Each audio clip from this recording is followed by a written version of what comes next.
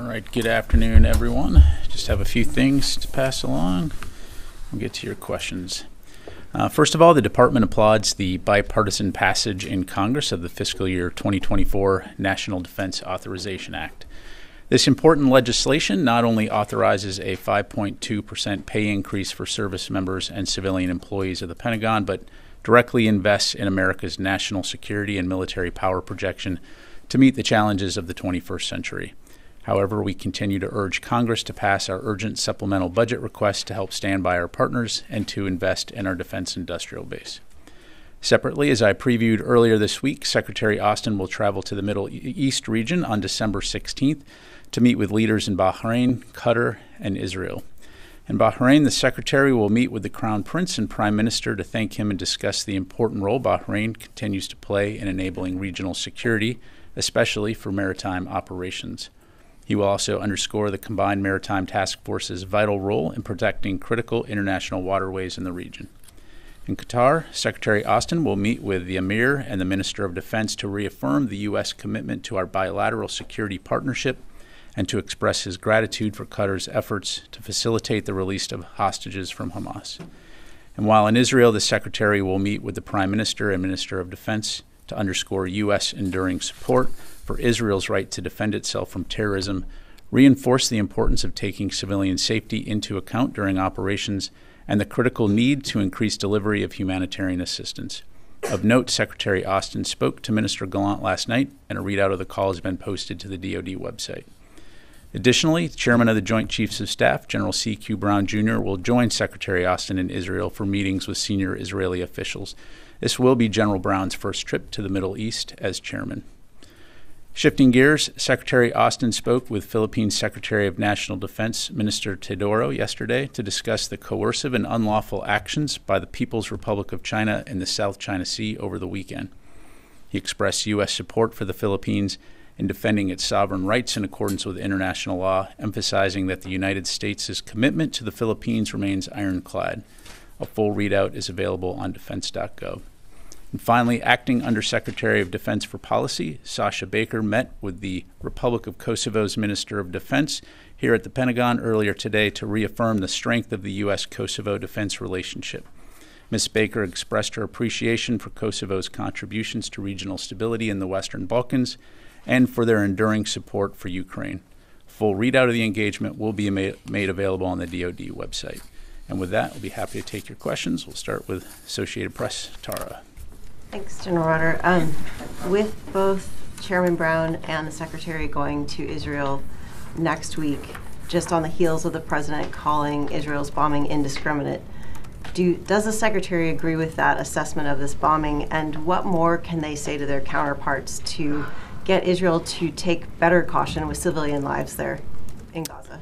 Yeah, thanks, Tara. So as far as the President's comments, I know that the White House addressed this in a press briefing, so I'd refer you to that. I'm not going to speak for the President.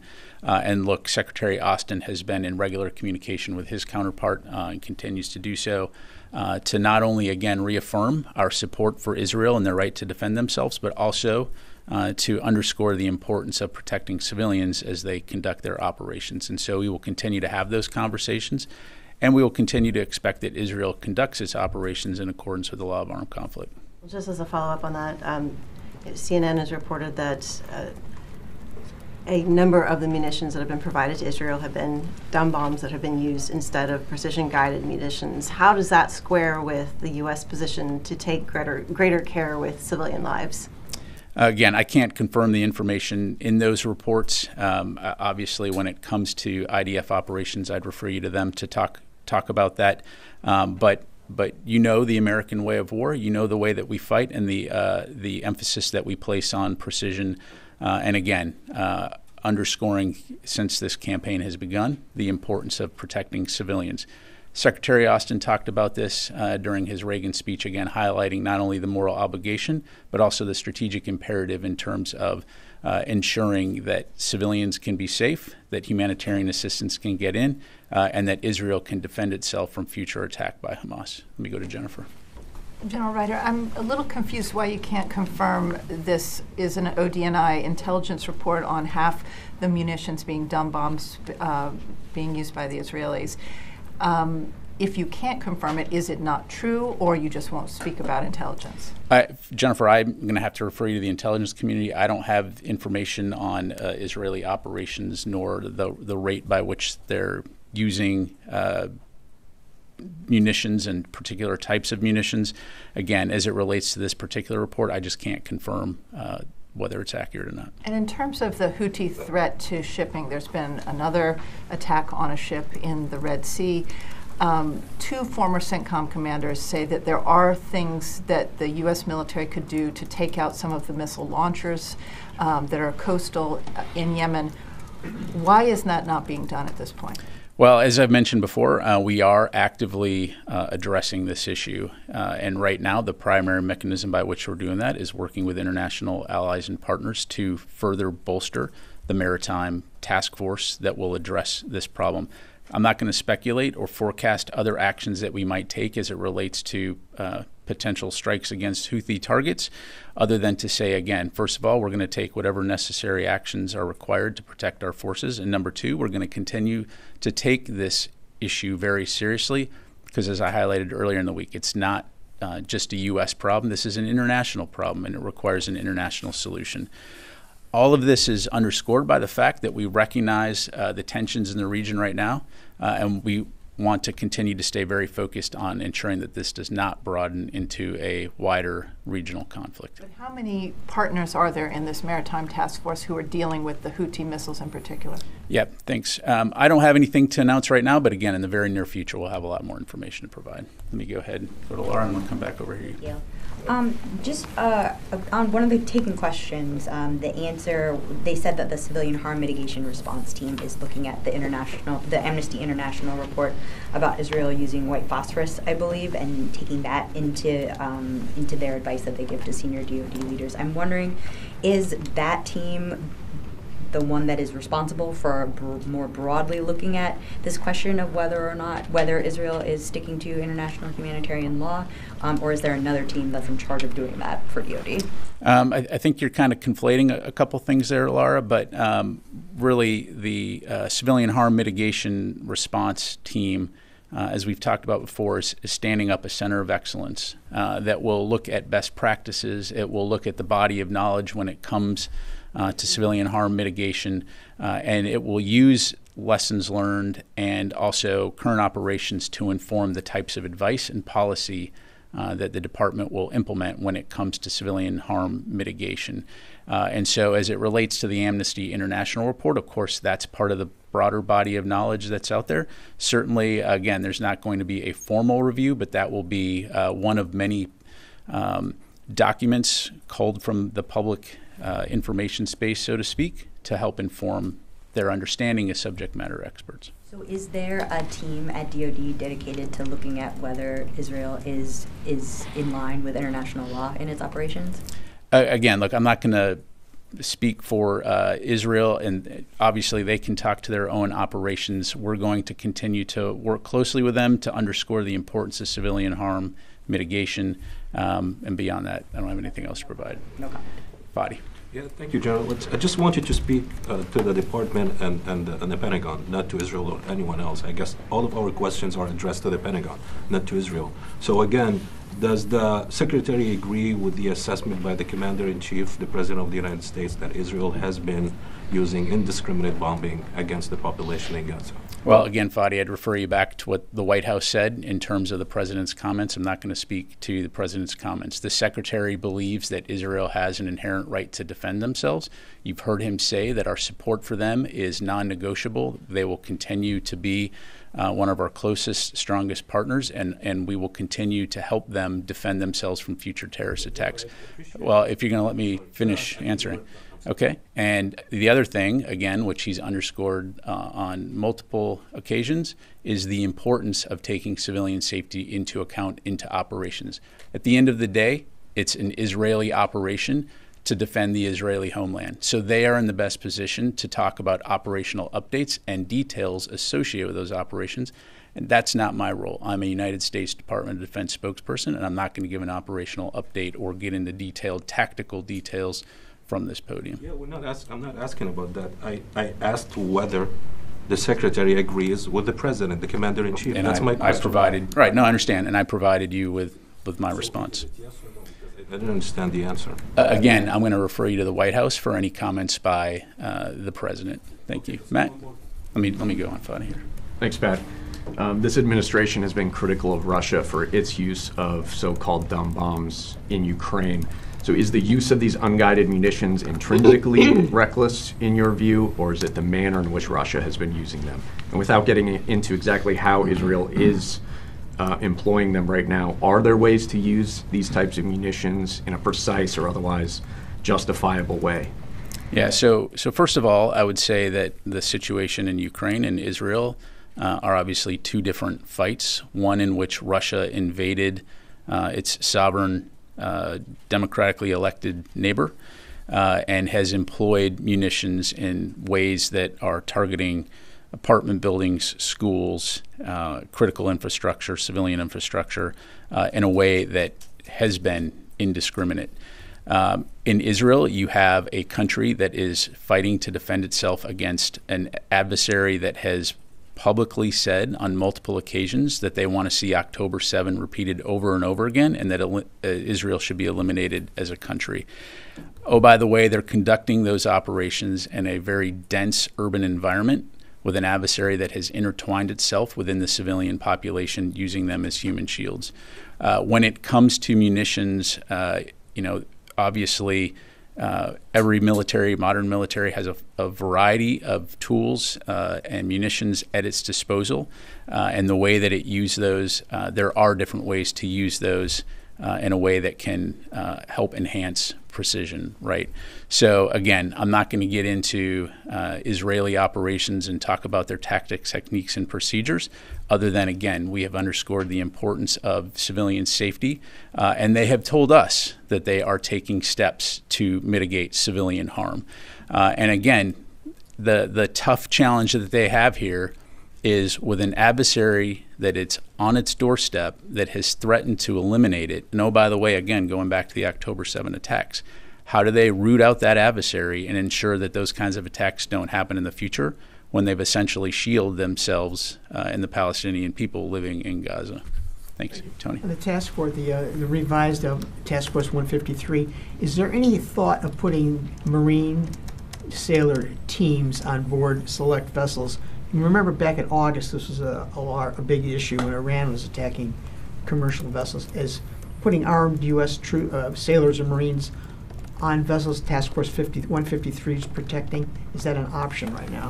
So, Tony, that's not something that we're currently doing. I don't have anything to read out today in terms of potential future operations or specific ROEs or tactics that we're looking at, other than to say, again, we'll work closely with our international partners and allies to work together to preserve stability and security in those vital waterways. And Ukraine's spending, you've got about $4.6 billion in authority for PDA packages. Is it accurate to say that the Pentagon basically could parse that $4.6 billion out in small increments until the 4.6 is exhausted, a series of $100 and $200 million PDAs? So, we've talked about the fact that we need the supplemental funding to provide additional support to Ukraine as we go into 2024. We've got about $4.6 billion left, $4.4 billion left, I think, now with the most recent PDA in presidential drawdown authority, and about $1 billion left in replenishment funds. And so clearly, as we get close to, the remaining replenishment funds, questions are, do we exceed that? And certainly we do retain the option to spend the full 4.4. But these are tough choices, because ultimately, at the end of the day, we start to have to make decisions about our own readiness and about our ability to continue to support Ukraine in the way they need to be supported on the battlefield. So, again, this is why we're urging Congress to pass that supplemental as quickly as possible. You can parse out this $4.6 billion in small increments until it's exhausted. That is an option, but again, ultimately we will make, as we have from the very beginning, we will make decisions based on a variety of factors to include Ukraine's urgent battlefield needs as well as our own readiness. Thank you very much. Let me go to Tom, then I'll come back to you, Jane. Thank you. Then I'm going to go to the phone. I've just noticed the new star on your shoulder.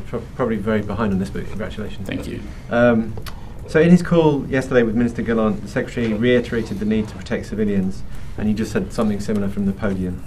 Is it the Pentagon's assessment that Israel is in any way, shape or form, listening to the Secretary, listening to the US when it comes to avoiding civilian deaths? Well, look, I won't speak for the Israelis. I will say that, we have seen them taking steps in terms of notifying civilians about pending operations. We've seen them helping to increase the flow of humanitarian assistance into Gaza. And we've also, again, seen them talking about taking civilians into account in their operations. But at the end of the day, again, we understand the tragic nature of any civilian death in Gaza, which is why we will continue to highlight the importance of taking that into account in operations, and why we will also highlight the importance of continuing to ensure a steady flow of humanitarian assistance into the Gaza area. Is it the Pentagon's assessment that Israel needs to be doing more?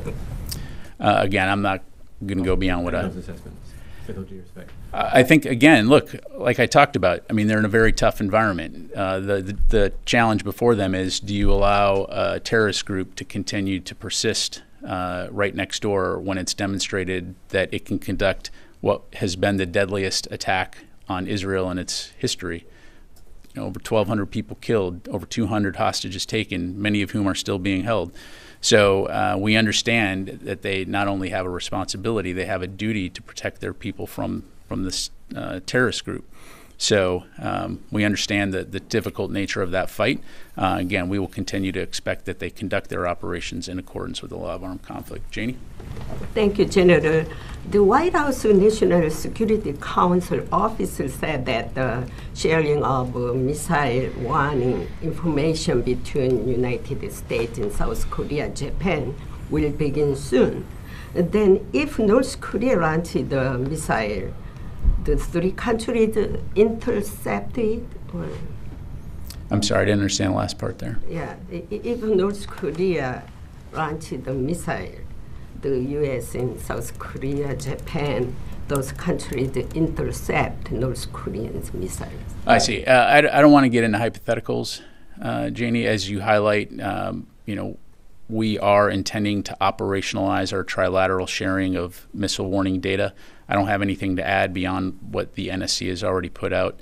I can tell you that we are hard at work on delivering on those agreements. We are on schedule to deliver by the end of this year, so as we have updates, we'll make sure to pass it on. Instant meaning is within this year or how soon? This year. This year. 2023. Thank you. Wafa?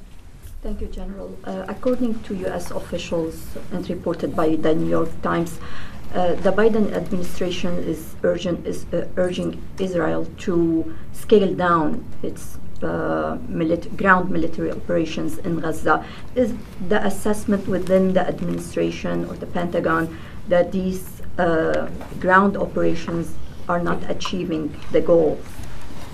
Again, it's not really my place to talk about whether or not Israel is achieving its operational objectives. That's a question better addressed by Israel.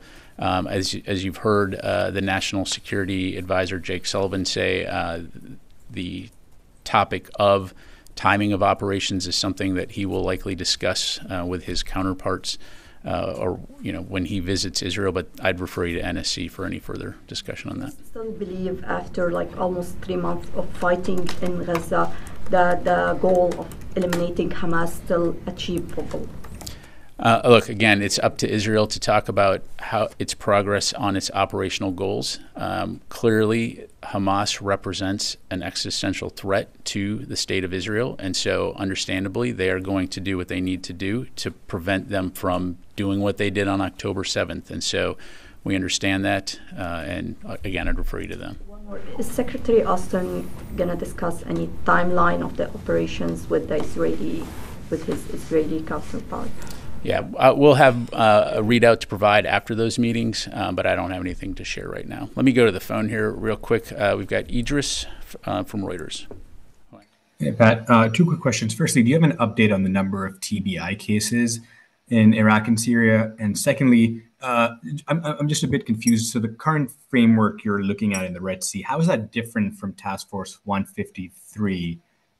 Because don't you already have a construct in place? So what's new that you're looking at? Yeah, thanks, Idris. So no new injuries to report in terms of Iranian proxy attacks in Iraq and Syria. As far as Task Force 153, I did talk about this a little bit a week or so ago, and Task Force 153 provides the framework upon which to build this international maritime task force. So if you think about the combined maritime forces, it is a coalition of 39 nations that can come together to support various regional security and stability requirements around the region, to include safety of transiting the international waterways in the Red Sea. And so with that as a framework, and because this is a coalition of the willing, it's up to individual nations as to which parts of the Combined Maritime Task Force mission they will support. And so, again, we're working through that process right now in terms of which countries will be participating in Task Force 153, and specifically what capabilities and types of support they will provide. And again, we'll have more information on that in the near future. Thank you. Let me go to Jeff Schogel. Thank you. Can the Defense Department provide a breakdown of assets and personnel that will be involved in escorting Santa Claus on December 24th and 25th? Thank you. Yeah, thanks, Jeff. Unfortunately, that's controlled unclassified information. But I can assure you that we will ensure that Santa gets wherever he needs to go safely and securely. But all joking aside, I know that our teammates at NORAD, Northcom, will have much more information to provide on Santa's trip this holiday season. So, sure he'll be on time and in place for Christmas. So thank you. All right, let me come back to the room here. Carla? Hey, thanks, Major General Ryder. You just told Jennifer, and you've said this before, that this department and the Pentagon is very focused on not broadening the wider regional conflict. But is there concern with the Secretary that in an attempt not to broaden the conflict, that he may not be properly deterring Iranian-backed proxies from striking U.S. forces in Iraq and Syria or striking commercial vessels in the Middle East?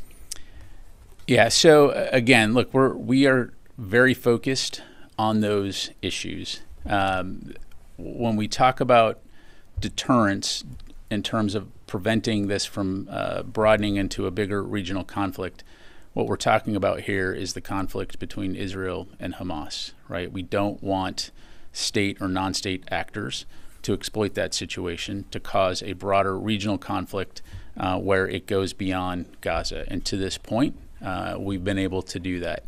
Again, that's not to say that the challenges associated with Iranian proxies attacking U.S. forces in Iraq and Syria, or Houthi rebels firing missiles at international shipping are not something we shouldn't take serious and aren't creating instability in the region. But we will address those problems in the way that we've been doing. And we will continue to stay very focused on not only deterring, but also protecting our forces. And so, again, on the backdrop of making sure that this does not turn into a wider regional war. Thank you, sir. Thank you, General. Iraqi government arrests some of the perpetrators of the attack of this month that attacked U.S. embassy in Baghdad. How do you see the effort, and do you have any concern that the militant group is backed by Iran that attack U.S. facilities are great components of the Iraqi government, politically and militarily very effective? Yeah, as I've mentioned before, we do appreciate the support of the Iraqi government and the Iraqi security forces as it relates to preventing these kinds of attacks from occurring on Iraqi sovereign territory. We're very appreciative of that. We'll continue to coordinate closely with our Iraqi partners as it relates to the safety of U.S. forces, which again, oh, by the way, are there at the invitation of the government of Iraq. We'll continue to keep those channels of communication open. That said, again, we reserve the right to defend our forces, and if they are threatened or attacked, we will take appropriate actions to ensure that those forces remain safe. Thank you. Let me go to Missy. Yeah, Pat, just wanted to follow up on Laura's question and a couple other ones about the international humanitarian law question on Israel. I think just in terms of, is there anything more you could say to help us understand what the Defense Department's role is versus other departments within the executive branch? Is there any sort of legal analysis that's being conducted by OGC or within the Joint Staff? Or is there, I know that the State Department is in charge of arms sales, but is there any role that the Defense Department has because of information sharing with the Israelis via mill-to-mill channels in terms of making an assessment of the law of armed conflict compliance? Well, look, any time that we provide any type of security assistance to a partner, whether it's Israel or anyone else, there's an expectation that they're going to use those capabilities in accordance with the law of armed conflict. And so, again, I don't have anything to read out to you other than to say that we are in close contact with our Israeli partners. We are confident that they are a modern professional military that is fighting a very challenging adversary in the form of Hamas. And again, I'm not going to get into individual operations or strikes other than to say that we will, again, have those conversations and ensure that they understand the importance of using those capabilities in accordance with international humanitarian law and the law of armed conflict. I'll just leave it at that. Thank you. I guess just to follow up, does the department believe that there's an obligation to conduct those more detailed or specific assessments prior to continuing arms transfers? Because that's, some legal experts will say that yes, that's the case. Look, again, we are in almost daily contact with our Israeli partners, and again, we fully understand and are confident that the Israelis have heard us. They have said that they intend to continue to conduct operations to take civilians into account. But right now, again, we understand the fight they're in, and we're going to continue to support them. Let me go to Louis. Can I ask you about you've been referring to Jake Sullivan's travel to Israel. John Kirby at the White House talked about how one of the discussion points today was about the transitioning towards a lower intensity conflict. You have Secretary Austin and now General Brown going to Israel in the near future. Is that also a message that they are going to be bringing to their Israeli counterparts? Yeah, thanks, Louis. So again, we'll have more to provide after the meetings occur.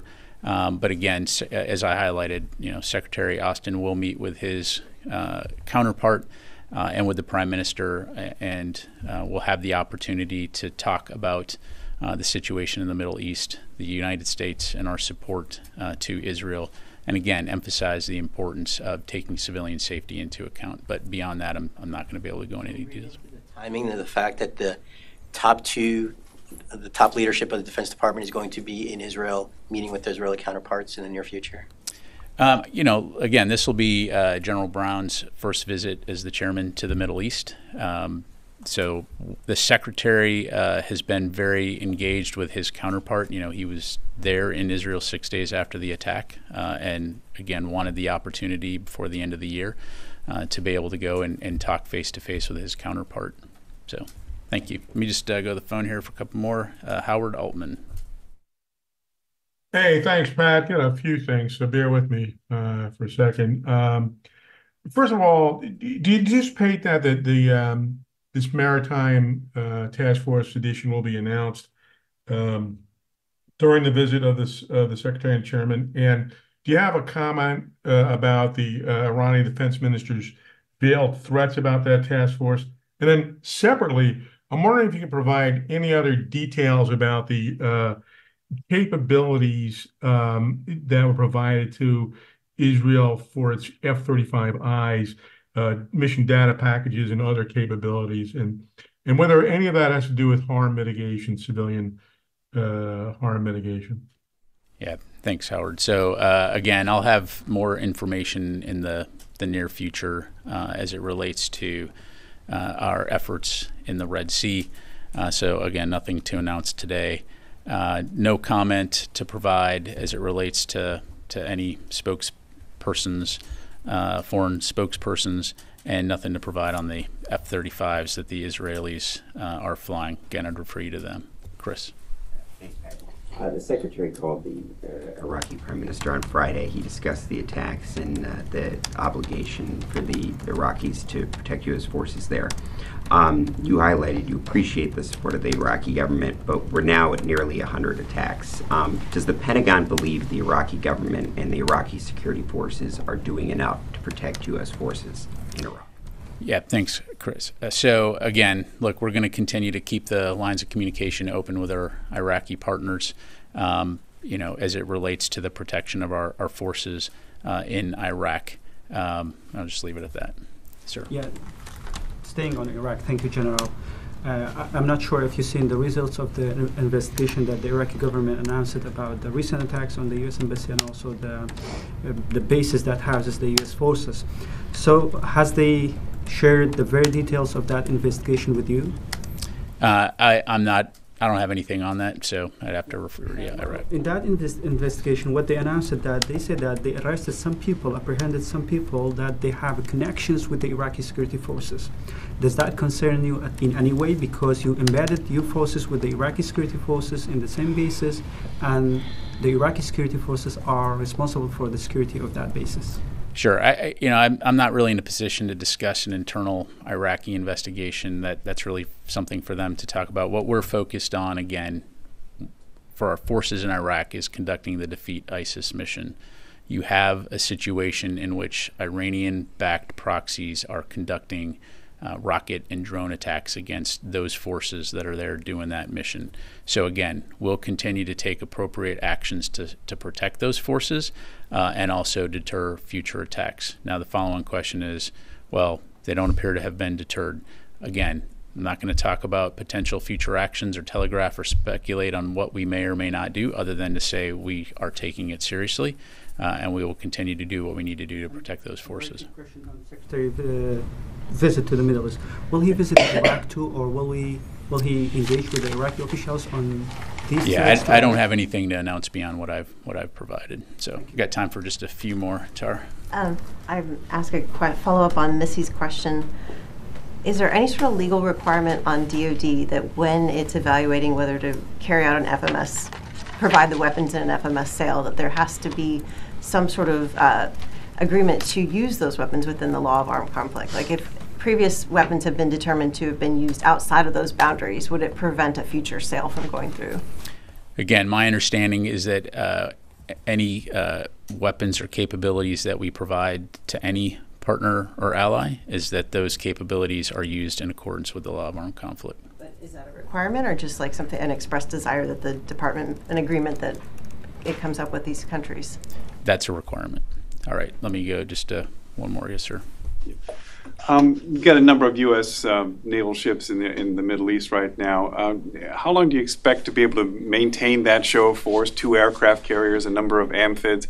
And if I could also ask, when are reporters going to be allowed to embark on some of these vessels that are in the region so we can see firsthand what's going on? Yeah. On your latter question, again, as I've talked about, totally understand the desire, and that's something that we continue to take into account.